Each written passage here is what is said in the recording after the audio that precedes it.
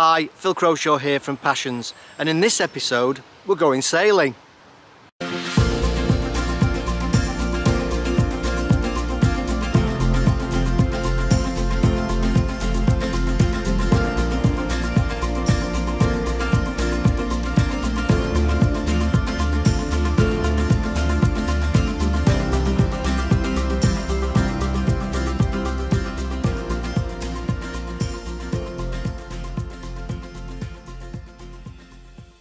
Okay, and a very warm welcome to this episode of Passions. And I'm delighted today to be joined by Richard Leaman. And Richard is from tallships.org. So before I actually speak to Richard and get some insight and ideas and inspiration from him, what I'd like to do is just play you a clip about tallships.org and what they do and what they're about, which I think will set some good context for the interview. So let's see what this has to say.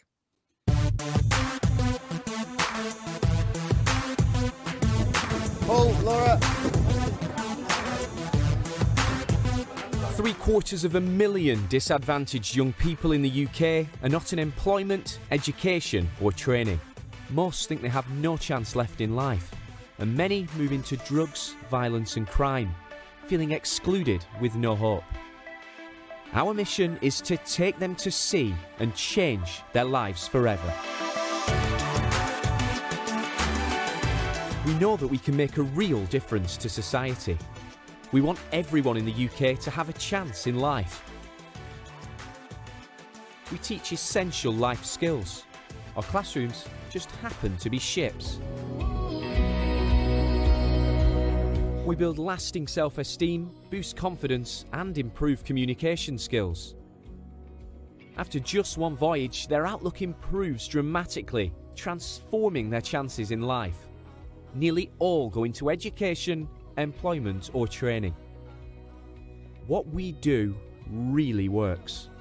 At age 13, my father passed, and at 16, my mother became heavily incapacitated after suffering an accident. I failed the majority of my exams, and I was moving into a world fueled on drugs and violence. My voyage really allowed me to leave all that behind and build a new successful life. When I was 5, I was taken away from my parents and put into care. Alongside that, I was put into a new school and they bullied me for being different, and it was found a year later I was dyslexic, so it made school really hard. And then I found Tall Ships and it changed my life, taught me skills that I needed in life, which I didn't have before. When I was about 9, my family was violent, wasn't a very good household.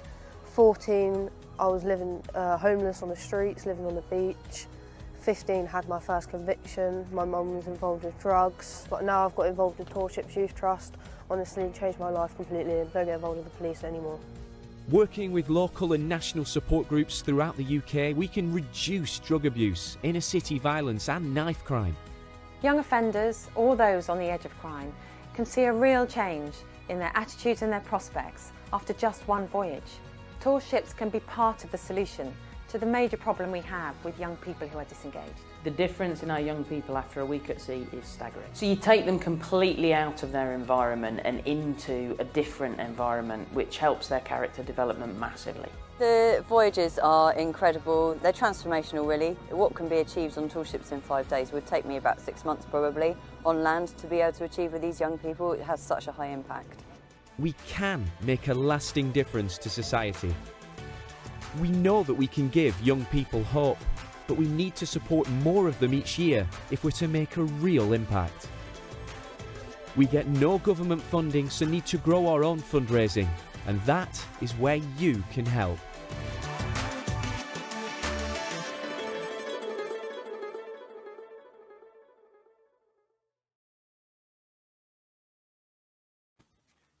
Absolutely amazing. A wonderful short video there that I think captures the reality of some of the challenges that are being faced and the work that they're doing at Tall Ships.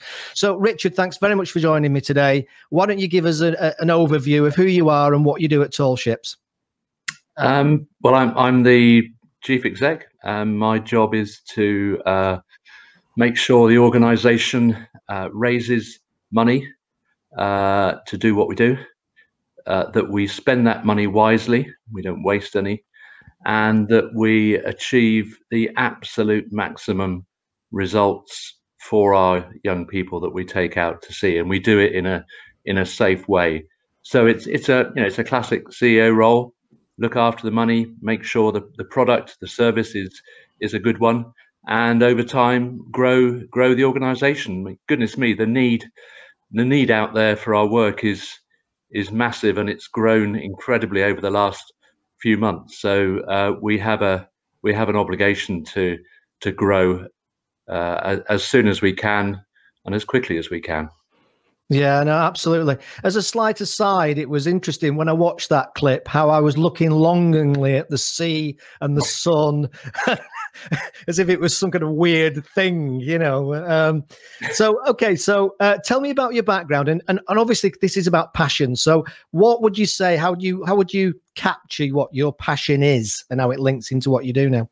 Well, yeah, my background, I had 35 years in the Navy, commanded ships and groups of ships. And actually throughout that time, none of the achievements of the ships or the groups, or anything I had anything to do with was actually down to me. It was down to the amazing people who worked for me, and the fact that all of them grew and developed and took on responsibility and had ideas and innovated and created and felt like they were responsible and that they could make mistakes. So it was a period where I could see the power of developing people.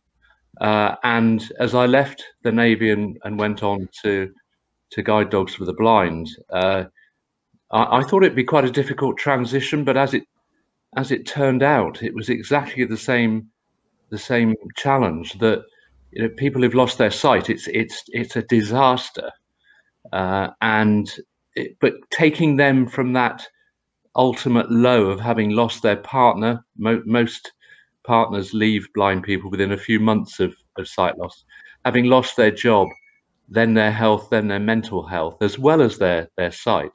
We were taking people from a very, very low point in their lives, and through getting them out with a dog or with a white cane or with a sighted guide, we were growing them. We were helping them develop, build their confidence, and allowing them to regain their life and to grow their life. And yet again, now at Tall Ships, I'm working with some pretty tough youngsters, and they've had the worst start in their lives. Some of them are abused mentally or physically. Quite a lot of them have got involved in youth crime, drug abuse. One or two of them, we find on the streets or on the beach. Quite a lot have been excluded from school. These are kids who've had a really bad start, and what we do, and what gives me what my how it fulfills my passion, is that I see these youngsters growing and developing in the course of a voyage under sail with us.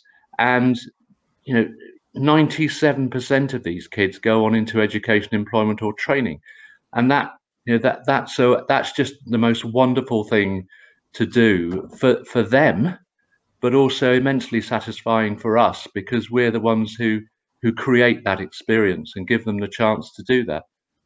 It's interesting that, because when I was just checking you out in terms of ready for the interview, I just made the link or made the assumption that the passion was the sea, and that the Tall Ships had been the way that you'd kind of released some of that passion. But as I talk to you, it seems as if it's more about helping people and making a difference. And is it fair to say, or is it fair to assume that whatever charity you were working with that was making a difference to other people's lives, that would be part of that passion? Or do you think it's only certain charities that would create that deep passion? Does that make sense? Yeah, it's a good question. I mean, just to take your point about the sea, it has been a thread, and this country in particular is known for hundreds of years that if you take young people out to sea, they come back as young adults. So there is a linkage there between my career the Navy and this job. But as you say, the common thread is developing human beings. I've often thought about other opportunities to try and help people develop, and other charities to work within. And to be honest, there are quite a lot of charities that are dealing quite rightly with the environment, with medical research, and so on and so forth. But for me, the human contact, seeing someone, either just a normal person, and seeing them grow within my own organisation. Part of this is about seeing my own team grow in my organisations, or seeing someone in a bad place and seeing them get over that and grow again. Yes, that is the thread, and it is incredibly rewarding. I'm not a white savior. It's not me that saves these people. It's the humans who are doing it themselves, and that's what's so remarkable about this work. Yeah, no, I can absolutely see that. I think it would be I think it's important as we're doing this interview at the moment in effect on the 12th of November, but actually slap bang in the middle of the second lockdown, which makes me smile a little bit. So 3-4 years from now, if people are watching this, they'll be thinking, what's a lockdown? You know, some people might be thinking, what's a lockdown? But I think it'd be interesting to explore to what degree the COVID situation has impacted on you, the charity, and the work that you do, because I know we've mentioned briefly off air that it's been a challenging year. So just talk me through some of the challenges that have been created as a result of what's been happening in the last 12 months or so. Yeah, well, we're not unusual, Phil. Like most charities, it's been a tough time. Like most businesses, it's been a really tough time. We've had a particularly interesting journey in that the guidelines have prevented us from putting young people in groups together, and of course that kind of kills the idea of taking them out to sea for a week. So we've actually had to come to a grinding halt. Now that with it brings a grinding halt to our traditional sources of fundraising and support from grant giving bodies. So it's actually been a pretty murderous 6 months, particularly as government grants have been going to organisations dealing with COVID today, and we are not dealing with COVID today. But here's the thing: we are determined to get through to the other side of this, because what's going on with our particular group of young people at the moment, the vulnerable and disadvantaged, is things are getting worse. So it was already bad before March. We're now seeing increased rates of mental illness, of abuse within their so-called families, and the demand for our work has risen exponentially. And so we have to be here, the other side of this disaster. And so all my work over the last few months has been to reduce our cost base, to try and raise money from alternative sources, and to say to the government, we really, really do need to address this particular group of youngsters who have been the worst hit by this lockdown, and who you promised in your manifesto to level up, to support, to unleash their potential. And I've been working very, very hard to demonstrate that the way we will be sailing is safe, and the need is unimaginable, and we really must get on with it. So it's actually been quite a tough period financially, but also quite challenging getting the message across to government, who clearly, they've got massive priorities and a whole load of things to worry about. But actually, in terms of not just the political landscape, but the human landscape, this group of young people, we really, really should be focusing on right now. Yeah, no, I mean, absolutely. Would you say that you obviously would be and are very frustrated about the situation, which is totally understandable. Do you think there's any correlation between the depth of your very clear passion for what you do and what you're doing for those people? Do you think that there's any connection with that depth of passion and that frustration that you can't do what you need to be doing? Yeah, I mean, I wouldn't necessarily. I suppose I am frustrated, but what that passion does is it drives me to find solutions and answers. So in our particular case, we've now got a rapid COVID testing kit. It is 100% reliable. The national test is only 80% reliable. It's 100% reliable on day one of infection, and it takes 40 minutes. Now, the solution we've generated is that we can test the young people on the jetty with this rapid test. We put the COVID-free youngsters on the vessel, which has already been sterilized, and then we can take them to sea perfectly safely for a week, knowing that we've excluded those who have the infection. Now, this is a solution. This is an answer to, excuse me, not just our challenge, but actually many organizations, commercial organizations who are trying to gather groups of people together. This is a solution waiting to be taken up by government, who are applying guidelines that were written before this technological breakthrough, and who are, in my opinion, quite slow to adopt it as a way of learning to live with COVID. So yes, there is frustration, but what the passion does, it makes us all think, okay, we can't do exactly what we want to do. How are we going to get there? How can we create or innovate or do something different so that we can help people, or we can save the planet, but whatever our passion is? Yeah, I can totally see that, and that makes an awful lot of sense. And you know, I think that the passion clearly exudes from you. You know, some people, you can just, the minute you start talking, they just kind of take on a different mantle altogether. So is it, in terms of, obviously, so you managed to make a career, I think it's fair to say you managed to make a career out of this passion. What was the journey to that point? Is it something you had mapped out?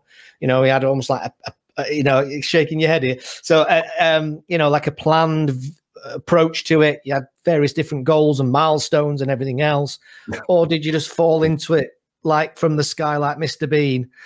How did it develop? Well, a mixture of both, really. I'm, you know,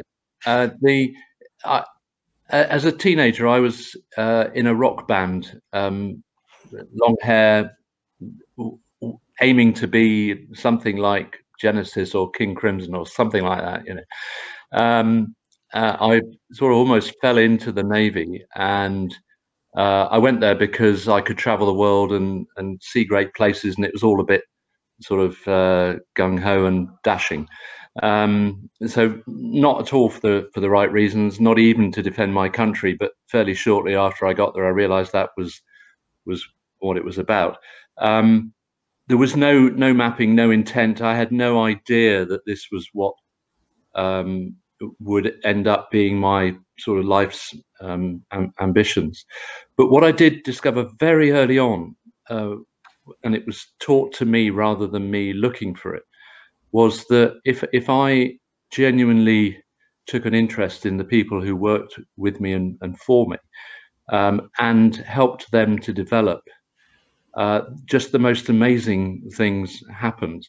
And quite often, as a young officer and then as a commanding officer, I would end up literally having to physically do nothing, because the people around me had grown and blossomed and were taking on responsibilities and coming to me with the ideas. And you know, very rarely in command did I ever give an order. It would have been to fire a weapon, to you know, to deliver explosives, or it would be to avoid a collision or something that, you know, I could see was on its way. Because otherwise, the whole idea was that these people who had developed and been empowered and had been trusted were running the entire organization. I was just occasionally moving the baton and conducting the orchestra. And so over time, it became more and more obvious that the power of the human spirit, the power of human beings to learn and to grow, is incredible. And if, you know, when we harness it, it can change the world. I think what's really fascinating about that is I often find, and I've been interviewing lots of people for quite a few years now, and I very often find that great leaders quite often just shrug as if they just do it. Do you know? It's kind of like, well, I just tell them what to do, or I just make sure that they're all okay and they do the best work. But of course, it's not really like that, is it? The skills needed to be a great leader. I don't know what yourself in this. I mean, no, I wouldn't. I wouldn't put myself in that category. That would be bad leadership. You're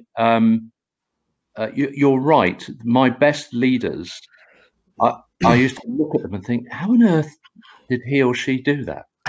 They make me want to cry when they said I'd let them down, or why was I always working like crazy for this person?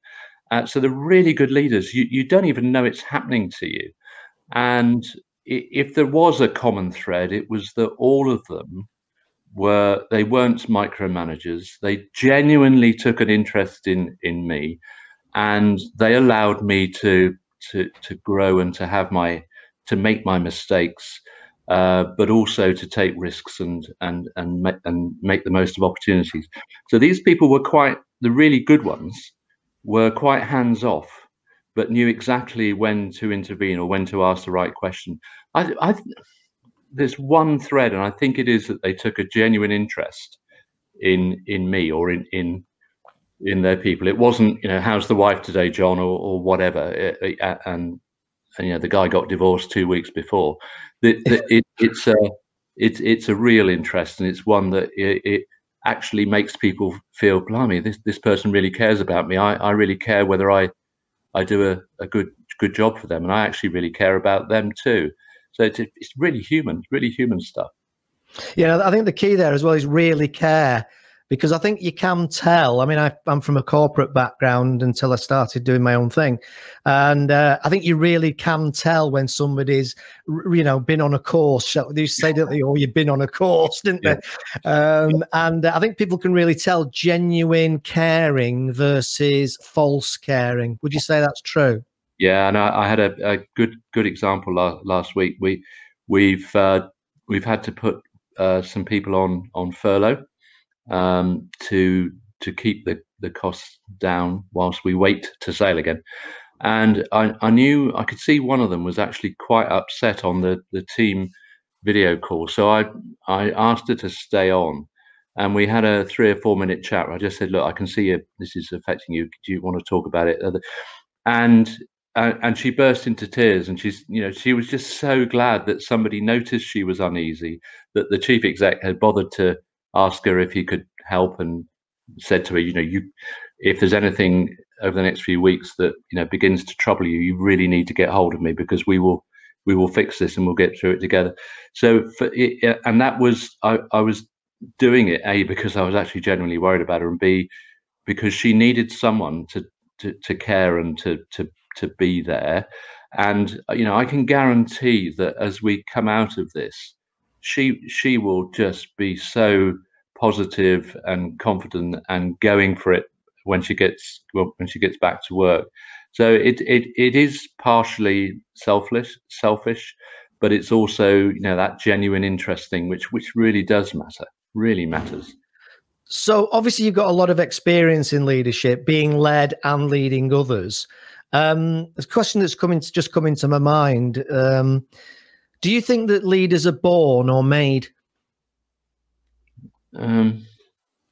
It's an age-old question, and I'm not being a politician and avoiding the answer. I think it is a combination. And I think there are some people who have it in them, and I think there are others who have to learn it. But wow, this is quite complex, because I think there are certain people for whom it comes easy, and they get it, and people will follow them. I think there are others who have to constantly work at it, and even at the peak of their career, you know, they're still having to work at it. Or I must genuinely ask someone how they are today and really take an interest. So that I think there are people across the spectrum. There's another thread to this though, and I do think there is a need nowadays for quite deep professional competence. So I have had, and I've seen over time, lots of leaders. They're very charismatic. People absolutely love them, but I would never go to war with them because their competence levels were quite low. And so I think nowadays there is that human side, but if you don't know how to do your job and you're not very competent, the good leadership will only take you so far.